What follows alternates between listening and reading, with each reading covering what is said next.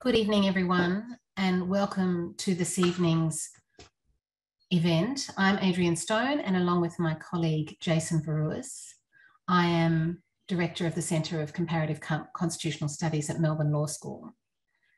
I'd like to begin today by acknowledging that Melbourne Law School stands on the traditional lands of the Wurundjeri people of the Kulin Nations, which is also where I work and live. I think it's always important, of course, to make this acknowledgement, but particularly given the topic of today's seminar, I want especially to acknowledge the long-standing connection of the Wurundjeri to their traditional lands and the care and custodianship that they have given it. Tonight is the launch of a new series, the CCCS Global Seminar Series. The series is a response to the circumstances of the pandemic. We are fortunately now in a position where many of our events will be returning to in-person meeting, and we're greatly enjoying that. But we want to continue the online engagement from which we all benefited so much during the years of the pandemic. And so this series has been launched to enable us to do so, and it is being placed at a time that enables wide engagement across Australia and globally. So the series will approximately monthly present a discussion of an important issue in public law in Australia or globally. Now, I've described it as a new series, but in a sense, it is a continuation of a long-standing CCCS tradition of engaging well beyond our own internal academic community to a much broader academic professional community in Australia and globally.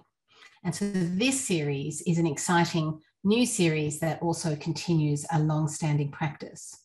And fittingly, we begin with a discussion of this incredibly important topic, Aboriginality and Alienage. And with that, I'd like to turn over to my colleague, Professor Kirsty Gover, who will be the chair this evening. Thank you very much. Thank you, Adrienne. Much appreciated. I also want to acknowledge the Wurundjeri peoples of the Kulin Nation as the traditional owners of the land on which the law school stands and where I am today in Naarm.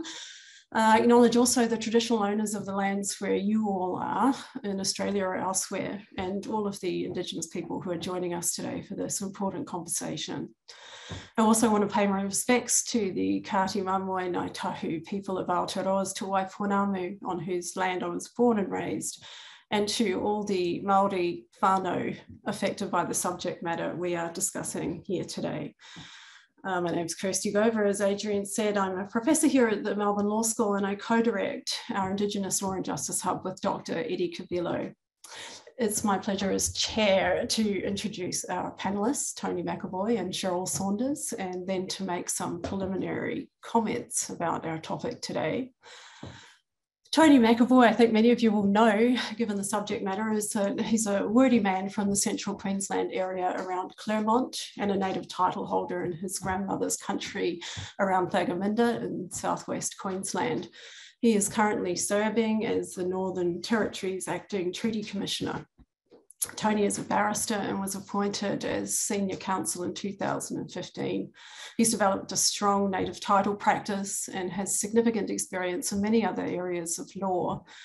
He's also, I should say, a very good friend of the Indigenous Law and Justice Hub, and he serves on our advisory board. So Tony, I thank you on our behalf for all of your generosity. My colleague Cheryl Saunders is Laureate Professor Emeritus at the Law School, and she is the founding director of the Centre for Comparative Constitutional Studies that's hosting this event.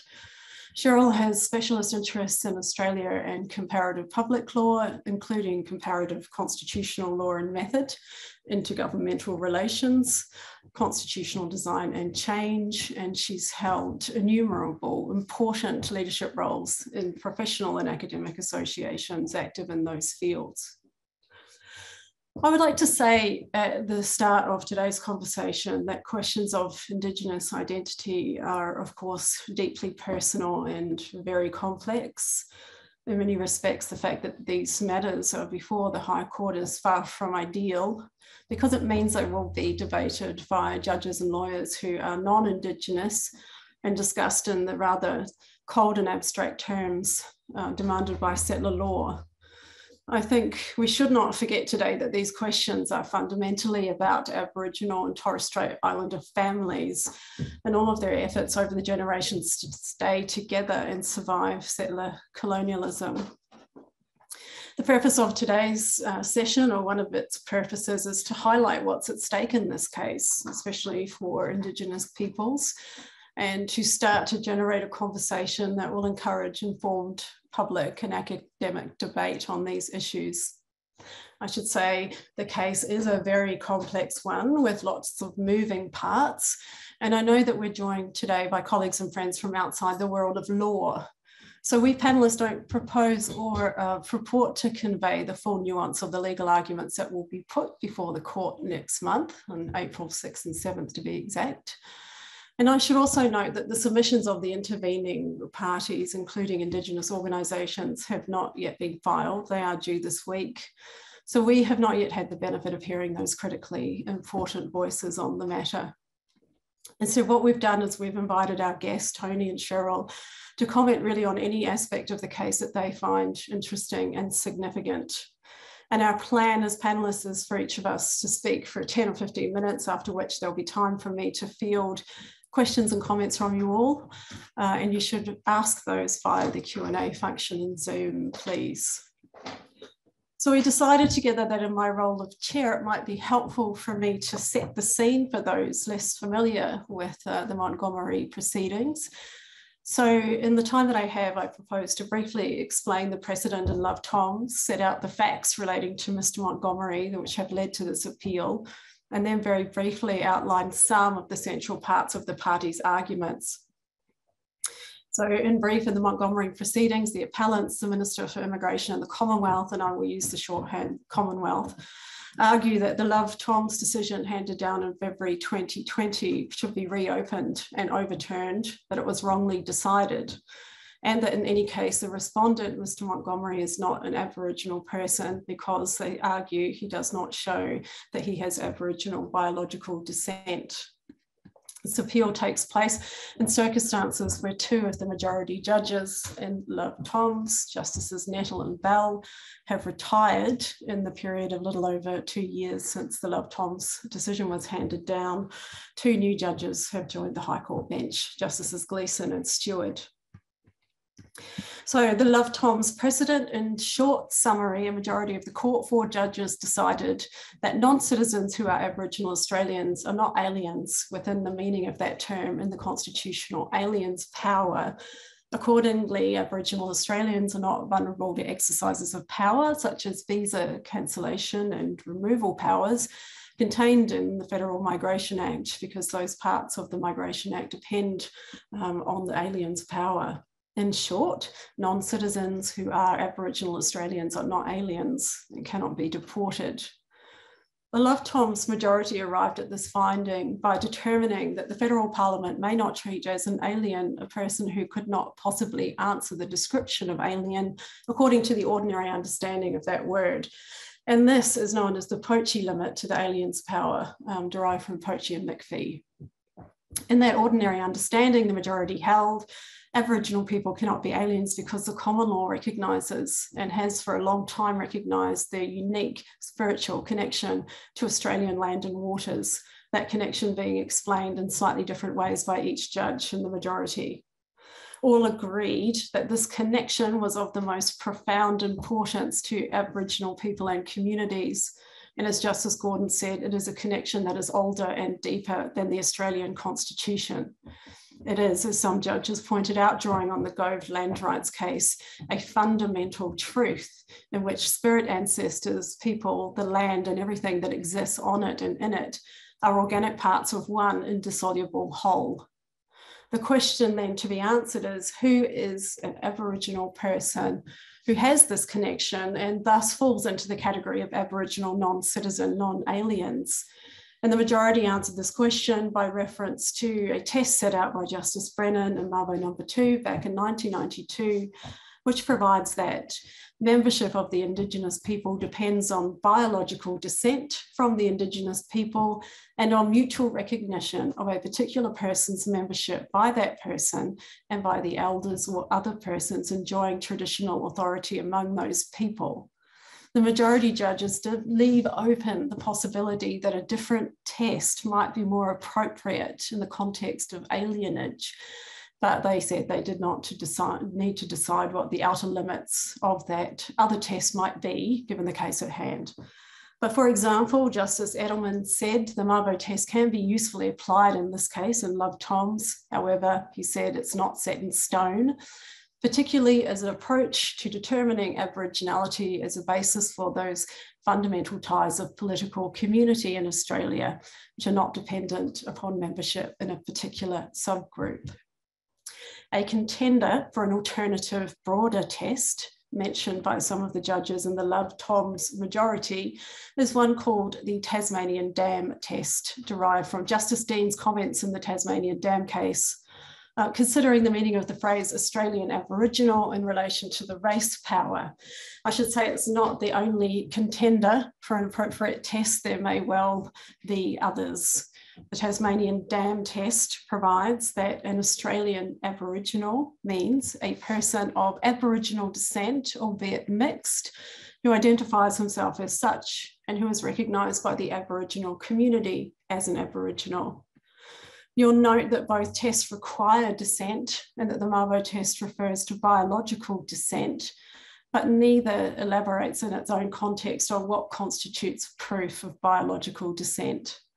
And it's important, I think, to remember that the Mabo test is a test of membership in a particular people, whereas the Tasmanian Dam test is more properly understood as a test related to general Aboriginality. A related and important difference is that the Mabo number 2 test requires recognition by elders or other persons enjoying traditional authority, as opposed to recognition by the relevant Aboriginal community in the Tasmanian Dam test. To further complicate the matter of these two tests, the federal court authorities we have on the application of a legislative version of the broader test, the Tasmanian Dam test, have suggested that community recognition in some circumstances can be probative of biological descent. Likewise, in the native title context, some native title determinations refer to cultural adoption as a way to gain membership in the community, and some of those determinations seem not on their face to require biological descent. And that's said, leaving aside the operation of the Act itself, the Native Title Act. So Australian law has recognised the importance of community recognition in determining a person's Aboriginality and membership. The question remains which community for which purpose, and also by whom within that community. And these are complex political and legal questions. And as you might expect, there's a wide range of views in the community about how these different variables and criteria should be aligned or brought into relationship with one another in any given context. And that brings us to the situation facing Mr. Montgomery. So Shane Montgomery is a New Zealand citizen. He was born in New Zealand. He is not an Australian citizen. He says that he is an Aboriginal Australian because as a Mulunjali man, he has been adopted into the Mulunjali people in accordance with their traditional law and custom and by people enjoying traditional authority. He was told by his New Zealand Maori family members that his Ngāpuhi ancestors married into an Aboriginal clan at some point. His mother also has a very long ancestral connection to Australia. But as he says in his words, I do not know if I am directly descended from Aboriginal ancestors. Mr. Montgomery is now around 40 years old. He arrived in Australia as a teenager. He was placed in a shelter for homeless Aboriginal young men. He was taken in by a Mulunjali family, eventually going through ceremony and being initiated into that community. As an adult, he had many encounters with the police. And in 2018, he was sentenced to a term of 14 months imprisonment so that his visa was consequently cancelled. And then he was placed in immigration detention in early 2019. The minister declined to revoke that cancellation, and Montgomery brought proceedings in the federal court. In that court, Justice Darrington decided that because of the decision of the High Court in Love Toms, Montgomery could only be detained if the detaining officer reasonably suspected that he was not an Aboriginal Australian. The judge noted, and this is a quote, Mr. Montgomery made representations that the decision in Love did not foreclose a finding that he was a biological descendant of Aboriginal people by traditional law and custom. It was accepted by the minister that he both identifies as an Aboriginal Australian and he's been accepted by a traditional Aboriginal group as a member of that group. In these circumstances, the suspicion held by the relevant officer that Mr. Montgomery is not an Aboriginal Australian is not reasonable, end quote. Accordingly, the judge held the burden then shifts to the minister to show that the detention is lawful, and this the minister had not succeeded in doing. As she noted, there is no room for any presumptions in favour of the executive. This is the Justice Derrington. There is no room for any presumptions in favour of the executive where the liberty of the subject is concerned. Accordingly, she ordered a writ of habeas corpus, which means essentially Montgomery was allowed to leave detention while the proceedings continue, quashing the minister's decision to not revoke the visa cancellation, and the matter was remitted back to the minister for determination in accordance with the reasons for the judge's judgment. And we have not yet heard the results of that reconsideration. In the meantime, the Commonwealth is appealing the federal court decision on the granting of the writ of habeas corpus. In my remaining few minutes, I'm going to summarise briefly the arguments that will be put before the court. The Commonwealth argues, first, that leave to reopen Love Toms is not required because there's no ratio in that case. Montgomery responds there is a ratio, Justice Bell states it clearly in paragraph 81. With the authorisation of the other members of the majority, she says that Aboriginal Australians, according to the Mabo tripartite test, are not within the reach of the alien's power. Montgomery also says this ratio has been applied by the federal court. The Commonwealth then says if leave is required, it should be granted because there are material differences between the majority judgments. The resulting uncertainty also means there are difficulties with the practical administration of the test. They also dispute the scope of the Poche qualification. They say it only applies where there is no possible view that a person is an alien in the ordinary understanding of that word. In other parts of its argument, the Commonwealth says that not all Aboriginal people have a connection with Australia. Some, they say, have stronger connections to other countries. They say a connection to land and waters does not mean there is a comparable connection to the Australian body politic, and that accepting the recognition decisions of elders or other persons enjoying traditional authority amounts to an implicit and impermissible recognition of the political sovereignty of Aboriginal and Torres Strait Islanders, in part because it concedes to a subgroup more power than is currently held by the states and territories. Montgomery argues that a connection with Australia is a connection with the body politic. It is the body politic that affords the relevant status and recognition to Aboriginal Australians. And they say Love Toms is not an abrogation of sovereignty, it is actually an exercise of sovereignty, and that is of the court interpreting the Constitution. Finally, on the question of biological descent and cultural adoption, in response to the Commonwealth claims that Montgomery is not an Aboriginal Australian because he does not point to biological descent from an Indigenous person, Montgomery points out that the trial judge has not made findings on this evidence because this part of the application was removed to the High Court, that the question raises serious implications for other areas of law, including native title, and that if it is to be addressed, it should be done on the basis of a full factual and evidentiary record at trial.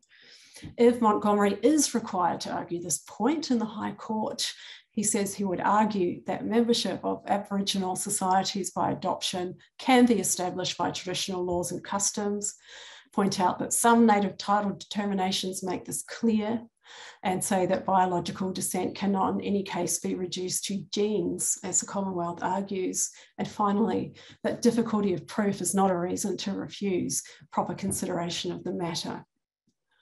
So in sum, the Commonwealth argues that love Toms is wrong because, quote, the rules governing membership of the political community of Australia are the same for everyone, end quote. But this is also a case about the unique connection that Aboriginal and Torres Strait Islanders have to country and to land and waters, and the constitutional significance of that connection. So happily, we have two of the very best expert commentators here with us today, the best we could hope for, with their combined expertise on these issues to help us understand how this issue could or should evolve as the High Court begins its deliberations and beyond. So Tony, we'll start with you, if you don't mind. Thank you, Kirsty. Thank you, Adrian.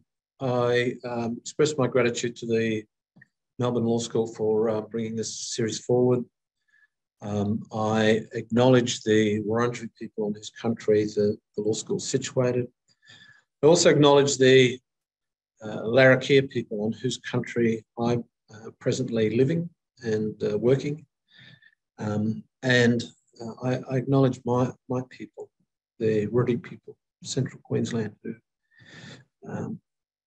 who we have felt the brunt of Western law in recent times. I was particularly disturbed about this case for a number of reasons, both as a Rudi man and a lawyer. I found on a number of levels it troubled me, but today I'm only speaking about the issues of identity and alienage. And so I would hope that the audience understands that I approach this issue of identity of First Nations people with all the insight I have as a Rudi man, but also with the extensive experience I have in navigating the recognition of rights and interests in the native title context. For that has allowed me to travel very widely and observe the ways in which my brothers and sisters, my fellow First Nations people, go about identifying themselves and their neighbours. I want to start with my conception of my own First Nations identity. I put it this way. At the most fundamental level, my ancestors were the people with the legal and cultural authority over their country. And I have inherited that authority. This legal and cultural authority existed within a defined territory, and for all intents and purposes was the same form of sovereignty that was recognised by the International Court of Justice in the advisory opinion on the Western Sahara in 1975. My ancestors existed as members or citizens within a body politic having territorial integrity, religion, law, and a distinct culture. That body politic had the capacity to determine its own membership. The rules about the recognition of individuals as members can and do change. One instance of this, of which some people will be familiar from the native title context, is the ready acceptance of the courts of evidence going to the existence of a primary mechanism for acquisition of identity, being inheritance through the patriline, through one's father's line in pre-invasion times. But in post-invasion times, that emphasis having shifted and descent through the matriline or the patriline having become equally acceptable. There is room for change. This conception of my nationality, my identity, I think is largely reflected in the international human rights instruments, namely, of course, in the International Covenant on Civil and Political Rights and the International Covenant on Economic, Social and Cultural Rights, but also in Article 3 of the United Nations Declaration on the Rights of Indigenous Peoples, which provides that Indigenous peoples are entitled to the right to self-determination. For those who are unfamiliar with Article 3, it reads, Indigenous peoples have the right to self-determination. By virtue of that right, they freely determine their political status and freely pursue their economic, social, cultural development. One of the most fundamental aspects of the right to self-determination is the right to determine one's own citizenship.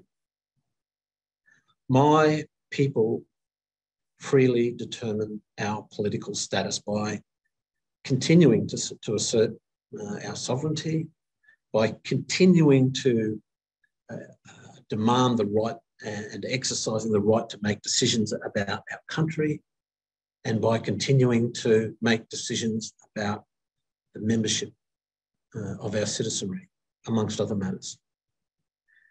So understood in this way, I think it can be appreciated that if a group cannot determine its own citizenship, then the right to self-determination may become quite meaningless. I just want to go back to the United Nations Declaration of the Rights of Indigenous Peoples. I read for you a moment ago Article 3, but I also want to take you to Articles 9 and 33, or 33.1, which express these principles in perhaps clearer terms. Article 9 provides Indigenous peoples and individuals have the right to belong to an Indigenous community or nation in accordance with the traditions and customs of the community or nation concerned. No discrimination of any kind may arise from the exercise of such a right. And Article 33.1 reads, Indigenous peoples have the right to determine their own identity or membership in accordance with their customs and traditions. This does not impair the right of Indigenous individuals to obtain citizenship of the states in which they live. I think it's probably hard to imagine that it could be more plainly said in an international instrument. So where does Australia stand on the acquisition of First Nations identity? In native title law, we often speak of the acquisition of rights and the acquisition of identity. And in most of the cases that I've worked in, the acquisition of identity occurs at birth. It occurs by reason of your bloodline connection to your ancestors and to your country. In my view, there has been a bit of a tendency to conflate indigeneity with the possession of a First Nations identity. Again, using myself as an example, I suppose it might be said that I am an Aboriginal person. But from my perspective, that is a third or fourth order level of identification. It would be the same as referring to Europeans from a particular country as Caucasian. It says nothing of their cultural or spiritual origins. However, for political expediency, that is the level at which First Nations people were characterised in this country and continue to be. I remind the audience that in 1768, in Cook's secret instructions, and then in Phillip's draft instructions from 1787, the first people of this continent were referred to as natives. Aborigine, or the term Aboriginal, came into use very early in the colony, but the first legislative definition of an Aboriginal native, of which I'm aware, is found in the Aborigines Protection Act 1869 in Victoria. It provided at Section 8, every Aboriginal native of Australia and every Aboriginal half-caste or child of a half-caste, such half-caste or child habitually associating and living with Aboriginals shall be deemed to be an Aboriginal within the meaning of this Act. And at the hearing of any case, the justice adjudicating may, in the absence of sufficient evidence, decide on his own view and judgment whether a person with reference to whom any proceedings shall have been taken under this Act is or is not an Aboriginal. It's well known that the Tasmanian dams case was the most high-profile and recent judicial pronouncement on the test of Aboriginality prior to Love and Tom's. That was, in contrast to that case, though, we had in 1976 the enactment of the Aboriginal Land Rights Act of the Northern Territory, which provides that traditional Aboriginal owners are the local descent group having the spiritual responsibility for the particular area of land. And in 1992, the Mabo decision, of course, was the occasion on which the notion of acceptance by those with the traditional authority was applied on a local basis.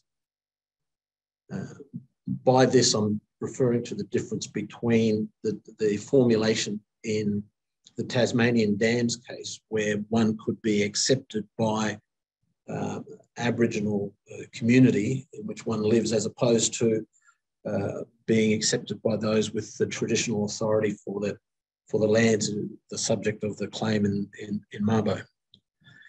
This case, I think the Mabo case, brought the generalised nations of homogenous pan-Aboriginal and Torres Strait Islander identity firmly into the realm of the traditional law and also the international law requirements, I think, for a local identity. That's an identity attached to country. I should add, though, that in Mabo, the description maintained the notions of biological descent and assertion of identity as the first and second limbs of the tripartite test. It's not clear to me that these conditions originate in Aboriginal law. It might be argued that they are government overlays. Having said that, it is not my place to say whether the First Nations law relating to membership of any First Nations landed body politic permits entry to those that are not First Nations people or biological descendants or people who do not self-identify. I can only make those observations about my own people.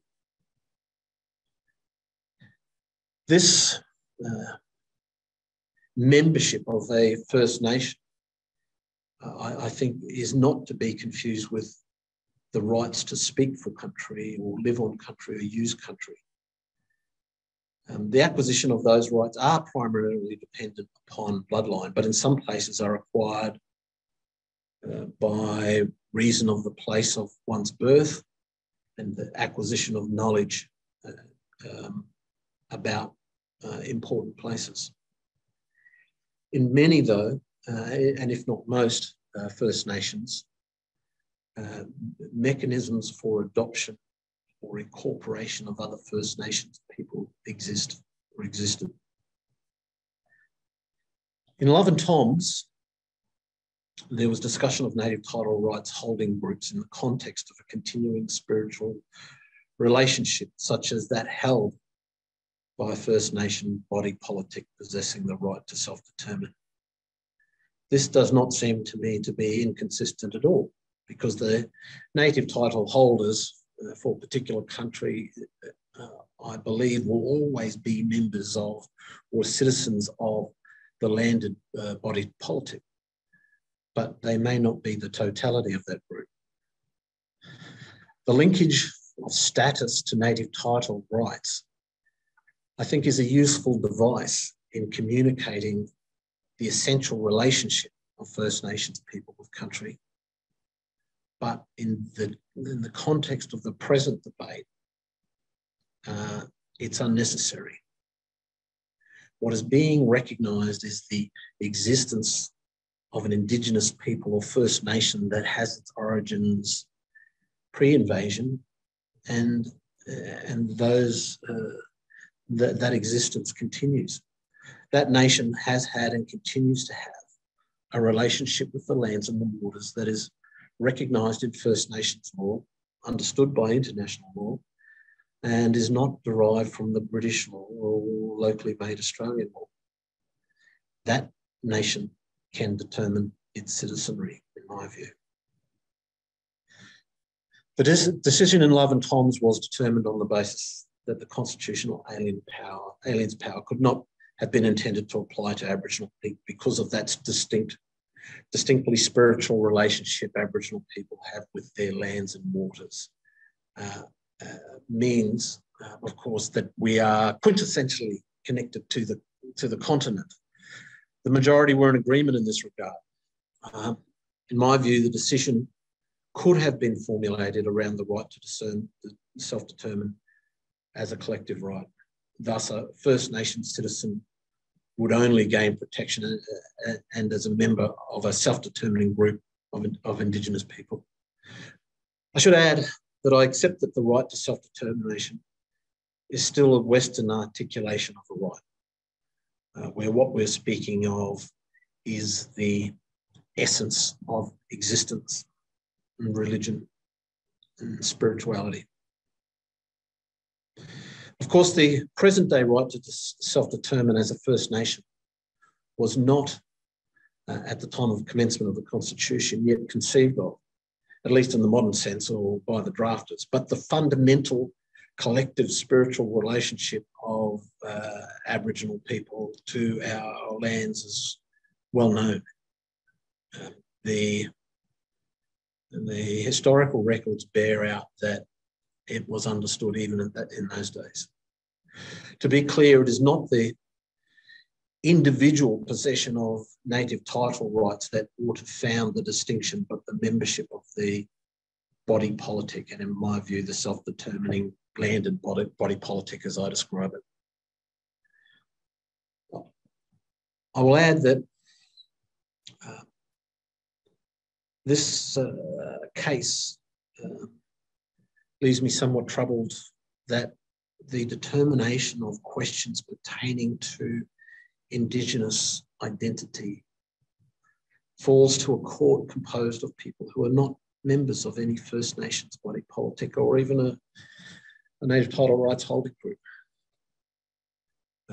Their appreciation of the complexity of the issues through a Western lens, as it must be, and by no fault of their own, leaves them unable to view these very fundamental issues of identity and religion and spirituality as anything other than an outsider. Yes, of course, I accept that the British and Australian Parliament have created and enacted a constitution and laws which apply to this continent. And according to those laws, the Government of Australia regulates issues such as who may enter and stay within its boundaries. I also accept that an invading power such as, for instance, Russia or Britain may make laws to the effect that it will give certain people a certain label. But no matter which way you approach the issue of First Nations people, that invading government or that new government cannot tell those nations who their citizens are. Only the First Nations can make those decisions. Each First Nation by its own rules. So an invading power may choose to ignore those decisions. But in Australia, having recognised that we have extant rights, that Aboriginal and Torres Strait Island people, that First Nations people have extant rights and interests in lands and waters, and that we determine the membership of the group of people with whom we share those rights, it seems to me to be too late to suggest we have not retained that aspect of the right to self-determination. I will leave it there. I invite questions. I purposely stayed away from certain aspects of the case and may decline to answer questions if they go to places I'm not prepared to comment on. I might hand back now to Kirsty. Thanks, Tony. You've very eloquently reminded us that Australia is a legally plural society, and that the great challenge and responsibility is on non-Indigenous institutions and officials to come to terms with that fact. I think what we might do is save questions until after both of our panellists have spoken. So it's my great pleasure now to hand over to Professor Cheryl Saunders. Over to you, Cheryl. Thanks, Kirsty, and good evening, everyone. Let me begin with an acknowledgement of country too.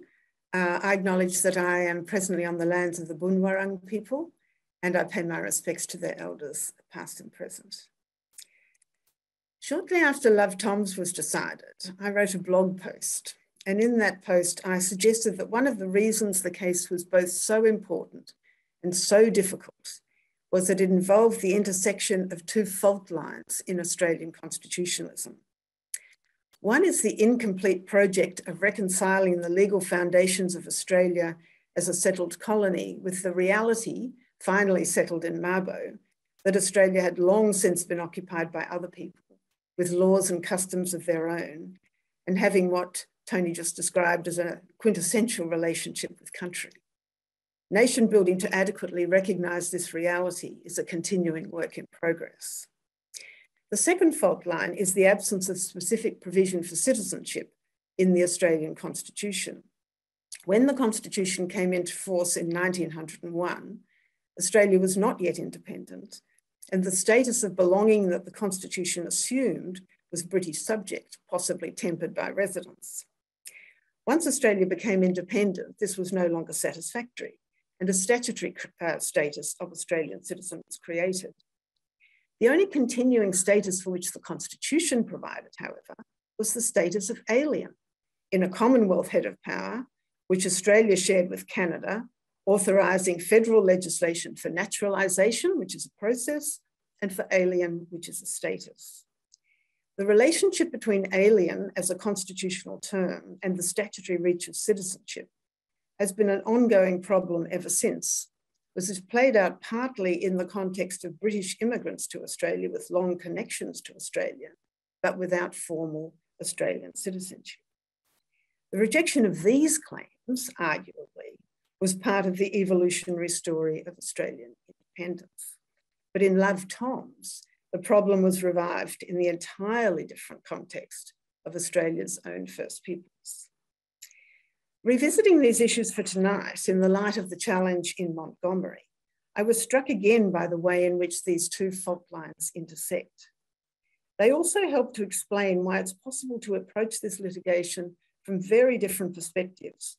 One, the perspective of Indigenous law, rights and identity, which Tony just spoke about in such an extraordinarily interesting fashion.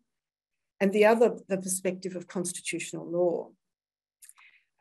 In tonight's seminar, I want to take the latter, although of course the challenge to resolving the important questions in this case is to bring both these perspectives together. So in my remarks tonight, I want to take up two of the main points of a constitutional kind arising from the written submissions in Montgomery so far. The first is the Commonwealth's challenge to Love Toms as a precedent that the Montgomery court should follow, and I'll call that the precedent point. The second is whether the alien's power supports the valid application of the deportation from Australia of someone in the position of Montgomery, assuming that he satisfies the relevant tests of identity, and I'll call this the power point. And if time permits, I'll conclude by suggesting that pursuing these issues through litigation is not the only nor necessarily the best way of resolving them. And this might be called the responsibility point. The Commonwealth puts the precedent point in two main ways, and Kirsty touched on this in her remarks as well. The first is that there's no binding ratio in love toms, and the second is that if there is a ratio, the decision should be overturned. The argument about the absence of ratio is likely to provide future fodder for generations of commencing law students. Consider the problem. Each of the four majority justices in love toms delivered separate reasons, with some variations both in the manner in which they concluded that Aboriginal Australians were not within the reach of the alien's power and in the immediate application of their conclusions to Mr. Love. Nevertheless, each also authorised the most senior puisne judge, Justice Bell, to include the statement in her reasons that Kirsty led out, but just let me remind you of.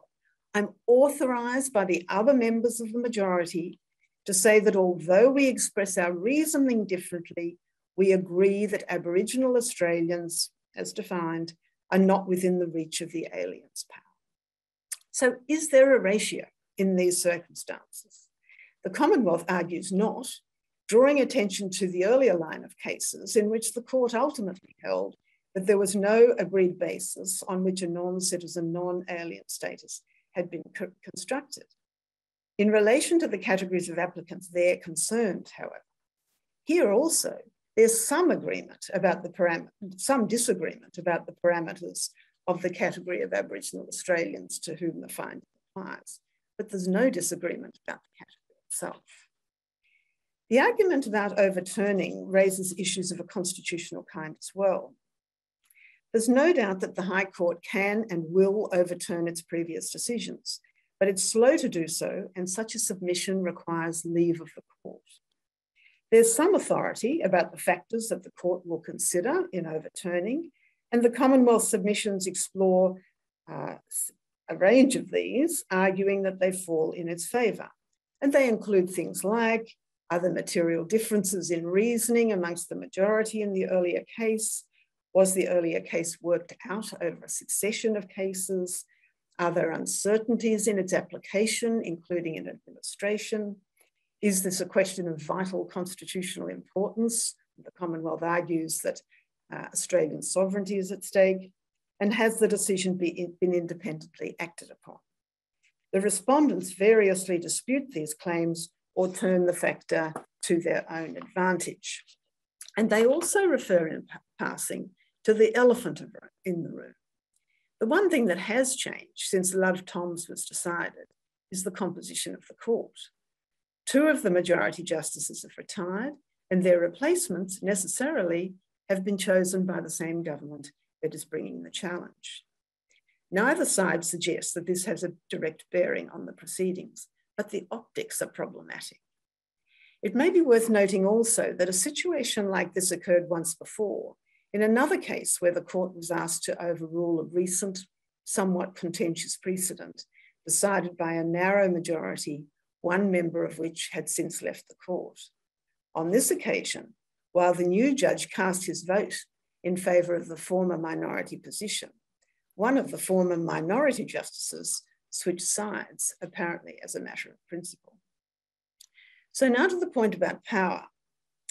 The substance of the challenge in the substantive challenge in the case revolves around the scope of the legislative power conferred on the Parliament of the Commonwealth by Section 51(19) of the Constitution, and in particular, the meaning of one word, alien.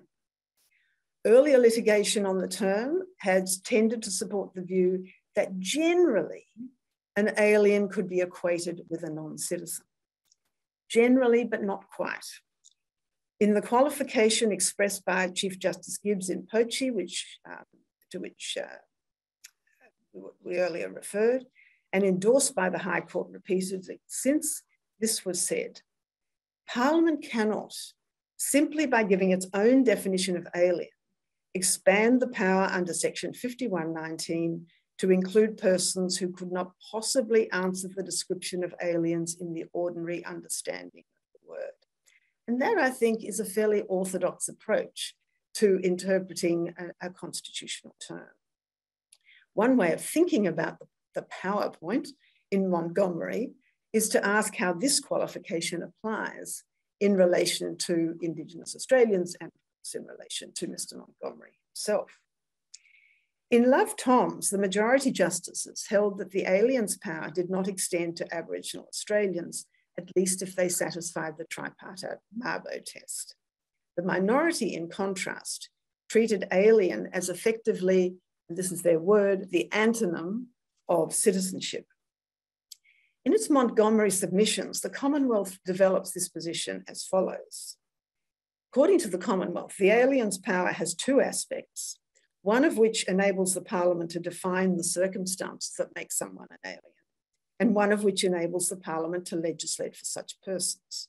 Only the first, says the Commonwealth, is in issue here. An alien, therefore, is a person not committed to membership of the Australian body politic in accordance with the citizenship tests laid down by the Parliament in legislation. The majority argues that the Commonwealth argues that citizenship, therefore, is a statutory concept with constitutional significance, quite a new idea. Poachy means that the Commonwealth cannot choose citizenship criteria that on no possible view could identify an alien, say the submissions, but that's not the case here. Birth, descent, and foreign nationality were all criteria with which the common law was familiar in 1901. And nor should there be a sui generis exception for Indigenous Australians. The submissions continue for reasons that include the following. Alien does not have an essential meaning, not being, and here I quote, as linguistically determinate as lighthouses, a comparison that only Australians could understand. To allow an exception to the juxtaposition between citizenship and alien would add words to section 5119. And the claimed basis for an exception lies through connection to land rather than membership of the body politic, which is what is required for citizenship. Now, we can perhaps pursue some of these points in question time, but whatever their technical merits, and I'm by no means convinced of the two aspects analysis, or at least this usage of it, these arguments fill me with unease. And if I try to articulate the nature of that unease, it's something along the following lines, and I may not have this quite right yet. This isn't an analysis that reflects the realities of modern Australia, or indeed of the issues before the court. It makes no more sense to me to decide whether Indigenous Australians are members of the Australian body politic by reference to common law concepts of membership shaped by 400 or more years of British history than it did to decide on questions of Indigenous interests in land in accordance with the common law shaped by the same historical process. The common law was adapted to accommodate Indigenous interests in land in the light of Indigenous law and culture in Mabo, and properly so. As a country, we have benefited greatly from that decision. And the rather inchoate provision for citizenship and alienage in the Australian Constitution offers a broadly similar opportunity to shape the understanding of membership of the Australian body politic in a way that reflects the unique position of Indigenous Australians. So Kirsty, let me close briefly on what I described earlier as the responsibility point. I was really taken back when I first heard of the challenge in Love Toms. It seemed to me that the proposition that Indigenous people might be deported under a power to make laws for aliens didn't come even near to meeting the famous Australian pub test. Given the novelty of the issues perhaps raised in that case and the mandatory framing of the legislation, perhaps we can see with hindsight that it was difficult to avoid litigation then. But now we're several years on. The Commonwealth submissions place great stress on uncertainty about the precise parameters of the people affected by Love Toms and about the inconvenience in administration of the legislation. All of this suggests to me that at the latest, in the wake of Love Toms, it might have been considered to be the responsibility of the Commonwealth Parliament to tidy up its legislation, to make allowance for the distinctive position of Indigenous Australians, rather than pursuing litigation. This indeed was the approach taken in Mabo. I acknowledge that the legislative solution, when it comes, may not be easy, but nor was it in Mabo. And reflecting on Mabo, including the roles played by Indigenous leaders in crafting the initial Native Title Act, it strikes me how much easier it would be to draft legislation to tidy up the loose ends following Love Toms if there were an Indigenous voice with the necessary status. Wearing my comparative constitutional law hat, may I also add that Australia is unlikely to be the only country in the world in which questions of the Indigenous membership of the body politic have arisen. North America, Latin America, and Scandinavia, amongst others, must surely have experiences of this kind on which Australia could draw in reaching a solution that is workable and applicable here. Thanks, Kirsty. Wonderful. Thank you, Cheryl, for your insights. Excellent, as expected. So I think we're reaching the point where we need to wind up our conversation today. I think it's clear, as you've explained, Tony, and you've agreed, Cheryl, that what's needed is Indigenous judges on the High Court and a lot more Indigenous legal professionals. And I'm saying that with a thought of our Indigenous JDs. This is the type of area of law that really needs to be informed properly by legal analysis brought by people who are practitioners of Indigenous law. I would like to thank both of you for your candour and your generosity in joining us today. Thanks to both of you, both on behalf of the CCCS and also the Indigenous Law and Justice Hub. I'll hand over for any closing remarks, and then we might bring our conversation to an end for today.